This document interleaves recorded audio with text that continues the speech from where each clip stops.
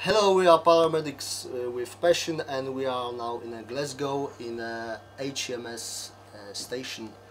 With us there's Doctor Neil Dignon, the emergency medical physician. Hello. Neil, you told us about the difference between the doctor's job and the paramedics, and do you have any additional equipment? So we do, yeah, absolutely. So the idea of our service is that we can bring critical care to the patient. So we talked a bit about the trauma jobs. The other big sort of plank of our work is providing what we call secondary retrievals. So there's a number of remote and rural healthcare facilities in Scotland that are quite isolated and they don't have higher levels of care. So we might have to go into a place and basically provide mobile intensive care. Okay. So our recipe is one vacuum mattress. I'm sure you guys are familiar with. Yeah. This is a standard mattress. You see, I'm sure you're familiar with it. And because it's often cold and wet and rainy here, this is bubble wrap. Oh. Okay, so this goes inside the mattress, and we like this, and we wrap around the patient. Yeah. So they use the bubble foil to insulate the patient. Yeah. Absolutely. And you don't use a backboard. A backboard? Yeah. No, not at all. Not at all? No, never. For how long? I don't know, five years? Easily 5 years, 5 or 6 years. The baby mattress, okay, which we balance monitors and things like that, obviously for prolonged periods of time. We don't want pressure on unconscious patients. And our vacuum mattress. Right. Now we also recently have had to start stocking bariatric vacuum mattresses because people are just getting bigger. Yeah, absolutely. The same situation in Poland. Everywhere, yeah. So we have that. Okay, so we have a medical pack.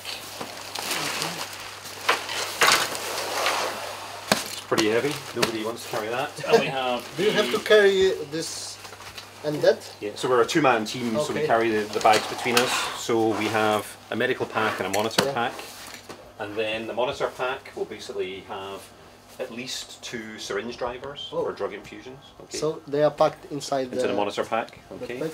And also 1 ventilator. Okay. We have a iStat. Have you seen them before? So it's a point of care blood machine. I don't know. Yeah. What's that? So this is Star Trek stuff, I suppose. Yeah. So you basically fire this up. We have 2 of these machines. They're pretty good. They're a little bit temperature sensitive actually. You know, they're not very good in the cold.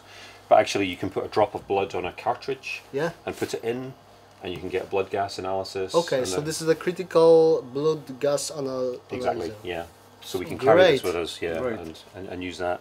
And you can use different cartridges. You know, you can get cartridges that will do troponins, that will do D-dimers, that will give you a coagulation screen, for instance, or measure an INR. I think also there is a EMRS started to do stuff like Star Trek. There's a prize from some company. Oh really? Yeah. It's called EMRS for the tricorder.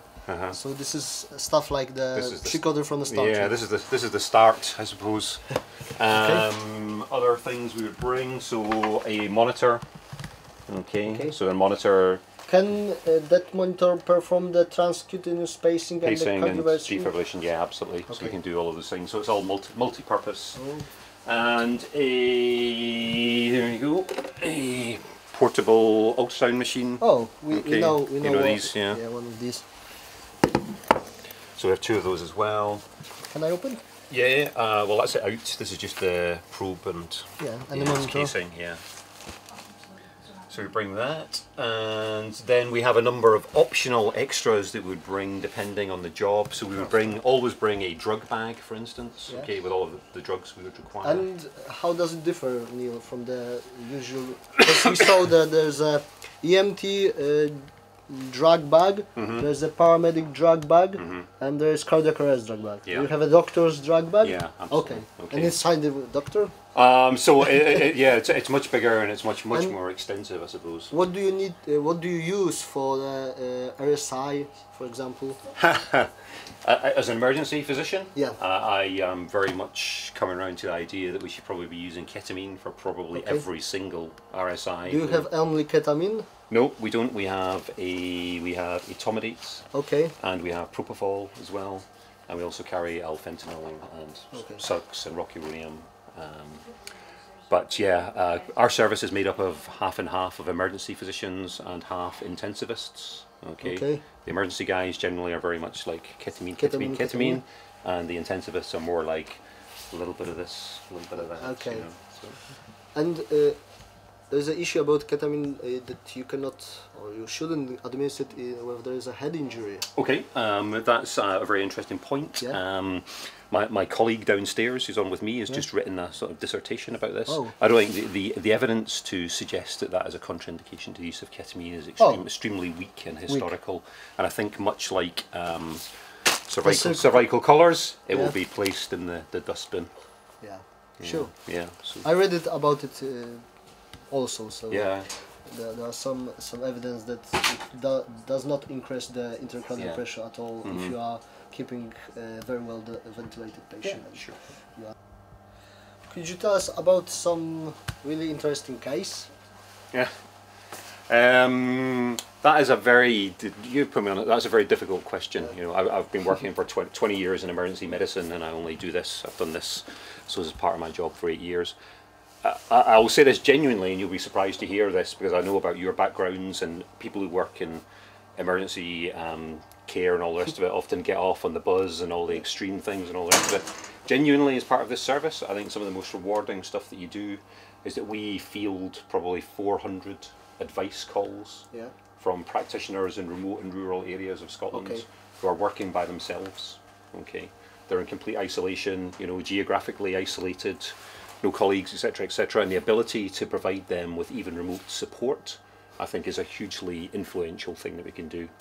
And actually, another thing that we do, I think, which is massively important, is sometimes you'll go to a place for a retrieval job, and you will make the decision that you think that person is not going to survive, and then you make that decision to keep them with their friends and family, rather than take them away to a big centre in a big city.